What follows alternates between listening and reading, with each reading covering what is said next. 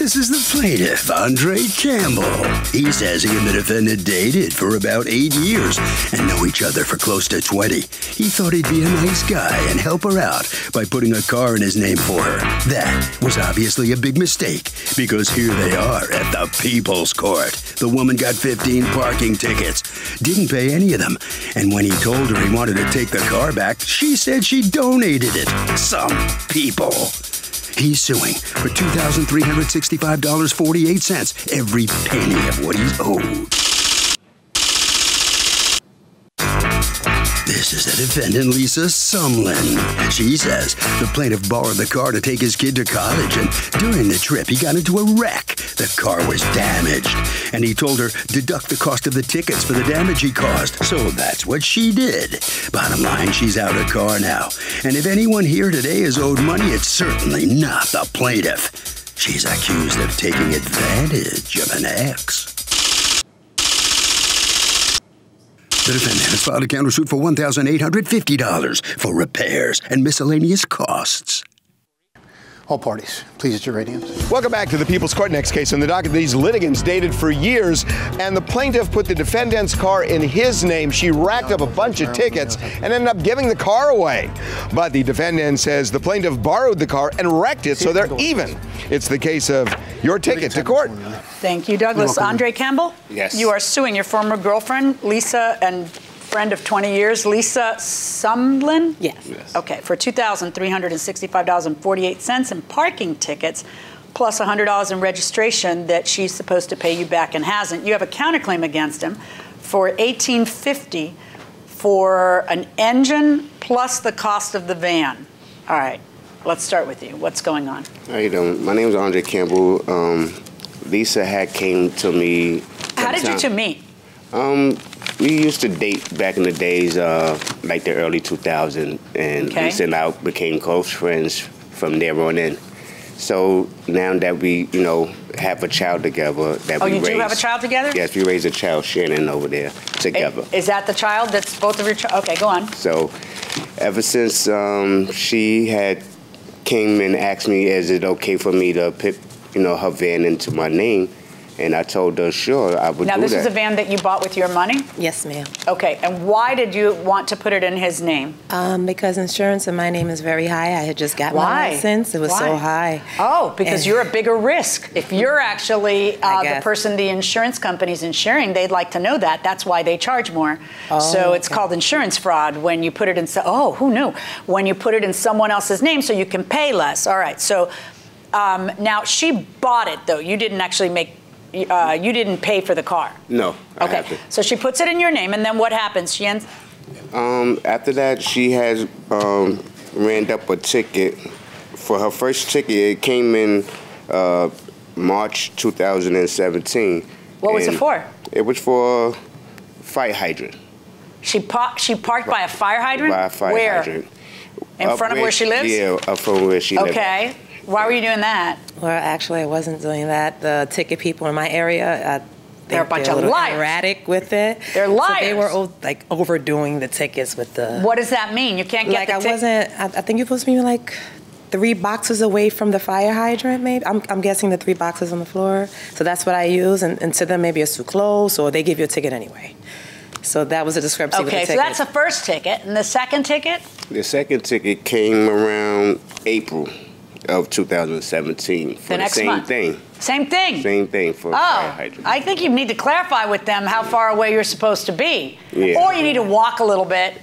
Yeah. It's supposed to be 10 spaces from the fire hydrant. How many tickets do we have here? 15. Because it's going to take a while to get to 2,265. So you keep getting tickets. Right. They're in his name. Right. And you're paying them? No, actually, when the ticket... Are you fighting them? Are you setting them for trial? Are you doing anything? I'm not even sure. I'm new at the ticket thing. I'm not sure what to do with the tickets as far as that. How old are you? How old are you? I'm 38. How old are you? 38. You're 38. Mm-hmm. So you don't know what to do with a parking ticket? As far as taking pictures, no, I'm not familiar with that way. Nobody said anything about taking pictures. I said, did you pay them? No, I didn't.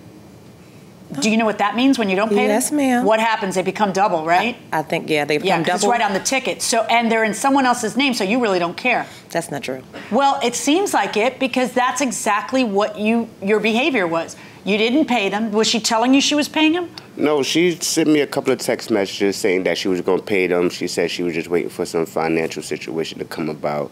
So I said, okay. Yeah, but in the meantime, they become double. Exactly, throughout the time. So I was just like trying to at least give her some time to make sure she get her paperwork right and whatever fundings that she was going to get. Folks, we're not talking about $200 in tickets. We're talking about, what kind of car is this? Ford Windstar. Of what year? 2001, I believe. I'm not sure that it's worth the price of the parking tickets. I don't know what the Blue Book value is, but why would you let it get this bad? Why don't you just park legally and walk a little farther? Where I live at, there is no parking, and the way well, there's a parking lot there, but it's very expensive. So if I'm coming home at a certain time... Well, this is very expensive. Is it more expensive than $2,265.48, or you didn't care because it wasn't in your name? No, that's not true. It starts to look that way. When do you think that it is legitimate to conclude that?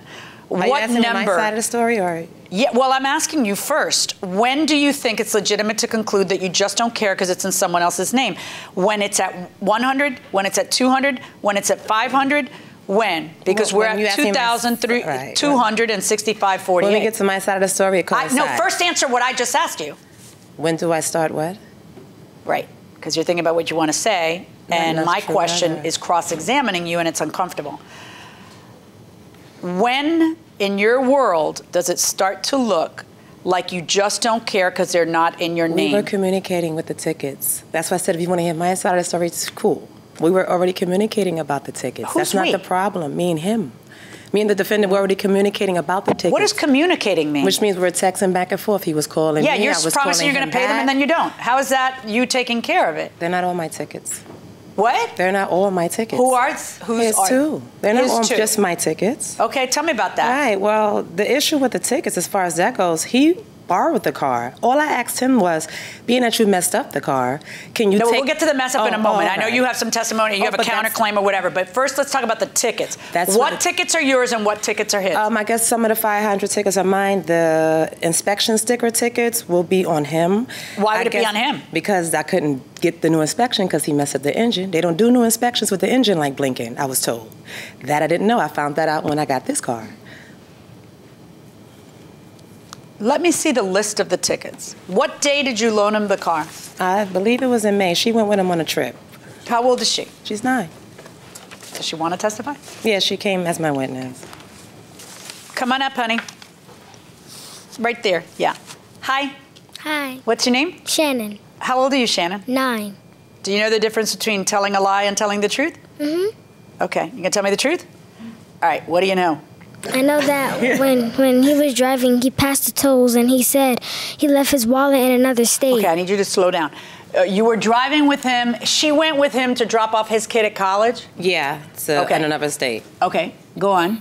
And when we were driving, the engine started smoking, so he looked it up on YouTube, like when your engine's smoking, like why?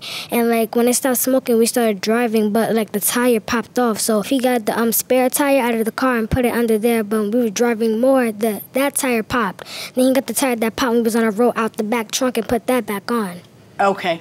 Now, where was the son being dropped off? What state? I believe it was down south somewhere. Where were you taking North Carolina. I was taking my son to Clark University. To where, in Atlanta? Yes. Okay.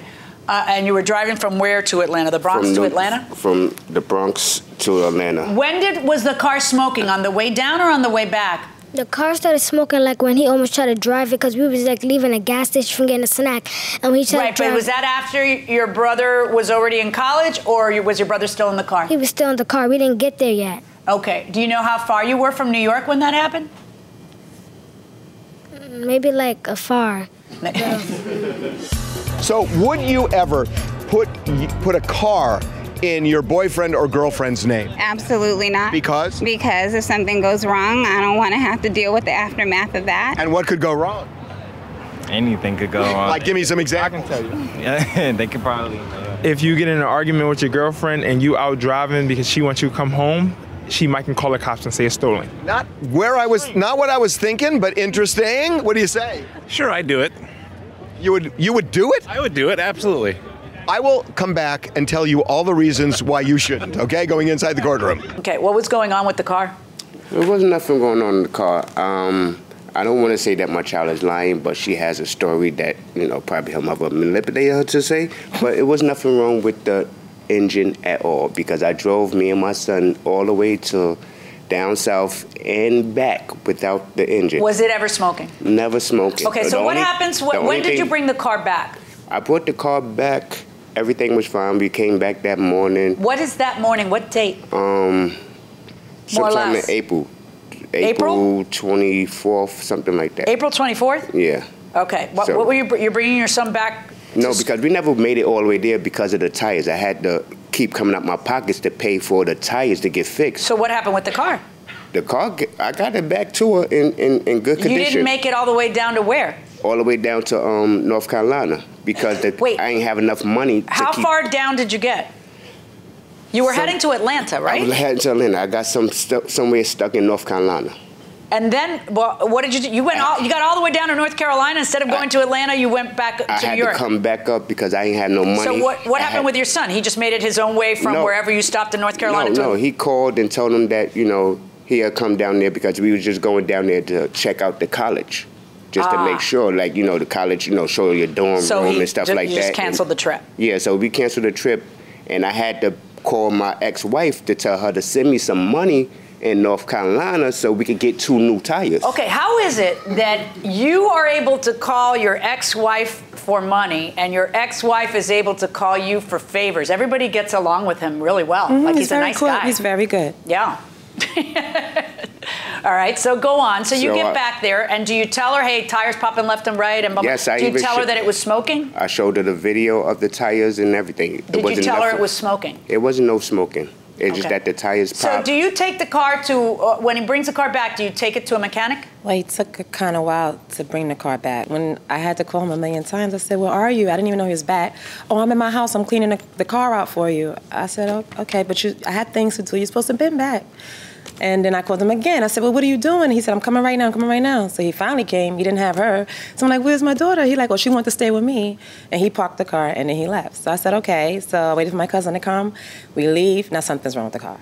Now it's not riding the same as when I gave it to him. How is it different? It's like slow, and then it'll speed up, then it'll slow again, then it'll speed. I said, Andre, something's wrong with the engine. He kept telling me, you gave me the car like that. So I said, no, the older guy. Okay, but what did he do other than drive? He used the car for its intended purpose to drive. What did he do something to it? Oh, I wasn't there. I just know when he left. Right, but it's your counterclaim. Yeah. You want him not just to pay you $650 for an engine, but also to pay you for the cost of the van. Where's the van now? I had to junk the van because I couldn't pay for the engine to get fixed. From what the mechanics said, he blew out the left back coil of the engine, and they had to take out. Do you have anything from the mechanics saying what was wrong with it that would indicate that what was wrong with it was his fault? Well, actually, this lawsuit just happened, so I didn't get a chance to get any paperwork because I never knew that he was going to file a lawsuit. I just found out about this last month. So I didn't have anything. To get it.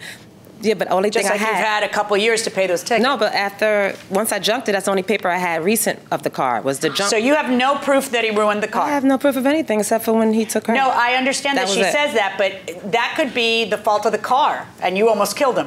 Or because you didn't maintain the car, or it could be his fault because he did something that made those things happen. Oh, maybe. I just got the car. It was used. I was advised that he let his young son drive it while they were down south. He's only like 17, 18, so then I'm concerned. Did he do something to the car? I don't know. Right, exactly. Yeah. And you have to know in order to win your counterclaim. So on your counterclaim 0, because you have 0 evidence that they did something wrong to the car, what the evidence you have is that something was wrong with a 17-year-old car. Your car's almost old enough to vote. Stuff goes wrong. Okay, based on what I have heard, I am going to rule in favor of the plaintiff. I realize that it may take you some time to pay it, but that's the struggle. And I strongly suggest that if you can't afford a parking ticket, you not park it illegally. And people should not let a $60 problem become a $170 problem when they can't afford it to become one. $2,365.48. Verdict for the plaintiff. So the plaintiff is going to get the money to pay for those parking tickets. Ms. Sumlin's just come out of the courtroom with your daughter. Yeah. Together. You know, I know you got 0 on your countersuit. The judge explained why. What is this doing to your relationship with, I mean, I assume you two chat a lot, talk a lot? You're still, we don't have one anymore, but that's okay. You have no relationship with your mother? It's okay. It's over, but cool. you still share the responsibility of raising a child. No, I raise her. You do? Yes. And he's not involved? No. Okay. Well, I'm sorry about that. Thank you. All right. Thank you very much. Thank you. We'll sign a few documents outside. Mr. Campbell? She says it's over between the two of you. Is that right? Yes, sir, it is. I mean, you don't have anything to do with her anymore? You don't see no, your child? I just try to, my best to, stop by, give her my love, show her a little gift here and there. But if her mother said that she don't want me, I'm all right. My daughter's still going to love me. Okay. Well, you're going to get the money back to pay the parking tickets. Are you going to do that? Yes, I will. Because if you don't, you won't be able to get another car. I need mines. I sure do. I do need mines. Okay. So you'll pay the tickets. Yes. Good enough. Congratulations. All right. Kind of a sad situation, Harvey, but he is going to pay the tickets. That's good. Okay, Doug. So, sir, listen up. Number one, you put a car in your name, give it to somebody else. Tickets, you're responsible for. Impound, you're responsible for. More importantly, if they get in an accident that causes property damage, injury, or death, you're going to get sued. And if you let them do it, you're going to be responsible. Enough said? Yeah. Absolutely. Okay.